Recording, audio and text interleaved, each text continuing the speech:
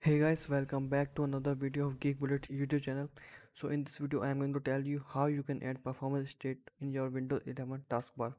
Okay, so if you know in Windows 11 you can center taskbar icon by right click on taskbar, then going into taskbar settings. From here you can click on taskbar behaviors, and from here you can change the alignment of your taskbar icons. Okay, currently taskbar alignment to set to center, I can set it to left or center.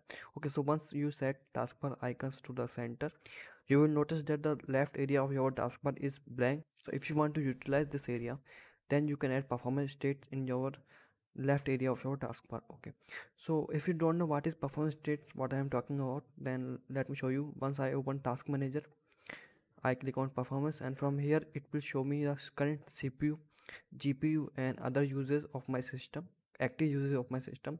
So if I want to show these detail in my taskbar, then I can add performance state in my taskbar. So let me show you how you can do that. You don't have to install any third-party software to do that. You just have, we are going to use an Windows official Xbox Game Bar software which comes pre-installed once you install Windows 11 in your system. Okay, so let me show you how you can do that. First, open settings app in your Windows 11 PC. Once you open this app, click on gaming, then go to Xbox Game Bar. Now from here you can enable this option if you want, and from here you will able to see that you can use Windows logo key plus G shortcut to open Xbox Game Bar. Okay, so let's open Xbox Game Bar overlay. I'm going to press Windows plus G key from my keyboard and this will appear. Okay, so as you can see, here are the performance state. I can drag and drop anywhere. Okay, so if this doesn't appear for you, then you can click on performance icon here and it will appear for you as well. Once it appear, then click on settings icon, performance options basically. After then you have to choose the graph position. Since we are going to add this performance state in taskbar, then we are going to select it bottom. After that we are going to enable this option, override default transparency, then make backplate transparency to 100. Once you do that, you will get the option to select color of your performance state. Then I am going to select keep it default, and after that you can choose which matrix to show in performance state. Okay, so I select all these metrics. I want to see current CPU, GPU, VRAM and RAM users. Even it will show me FPS users if I start playing any game or start recording anything in my system.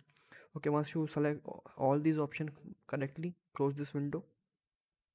After that, hover mouse pointer over a performance state and you will see this option. Click on this option and it will, as you can see, minimize all other details.